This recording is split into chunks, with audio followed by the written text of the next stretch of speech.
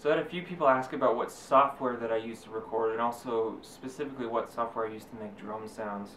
And so I'm going to tell you what they are, and then I'm going to give you some tips regarding software in general after that. So I use a piece of software called Logic Pro to do all the recording and mixing. Within Logic Pro, there's a couple plugins I use for drum sounds. When it comes to real drums, I use a plugin called Addictive Drums. That was one that I paid for.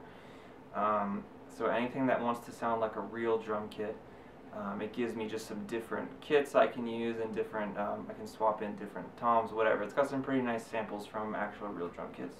So I like that one a lot. When it comes to electronic sounding drums, I've actually been really happy with the stock plugins and sounds that come with Logic. So there's a plugin called Ultrabeat in Logic that comes with a bunch of different electronic drum kits, and I've found those to be quite usable, and I found them to sound pretty good in some of the songs that I've done.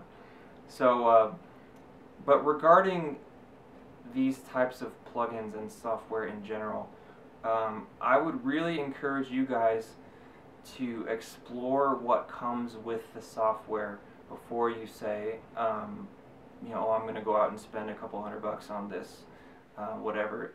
Before you spend any more money, you should know how to use what comes with your software. You should know how it works, how it sounds, and you should only really look at buying something to supplement it when you are fully aware of the deficiency that comes with the stock software. So for me, you know, I wanted a little bit better real sounding drum kit than what came with Logic. So that's why I invested in Addictive Drums.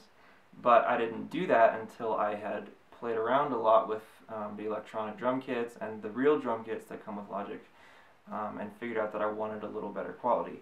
So you know, I'm really serious about this. You don't need to spend a whole lot of money to get good sounds. You just need to learn how to use what comes with the software that you're using. It'll just help you overall. It'll save you money. It'll make you a better you know, mixer or audio engineer to understand how to use those tools and make them sound good. So I just really encourage you guys with that.